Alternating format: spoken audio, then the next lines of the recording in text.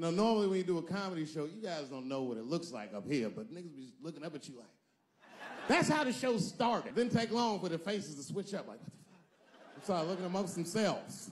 So I knew I wasn't doing good. I don't remember what I was saying. It took one person to break the ice. Black lady with the Ford Motor shirt on. Stood up suddenly. F you, Dave Chappelle. I said, excuse me? She said, I worked all week for this shit, and this show sucks. And in a weird act of racial harmony, a conservative white guy stood up and backed her up. Yeah! The whole crowd band together and started chanting, we want our money back. We want our money back. I said, oh, shit. I snapped out of it. Good people of Detroit, hear me now. You will never get your fucking money back. Boo, they said, fuck you.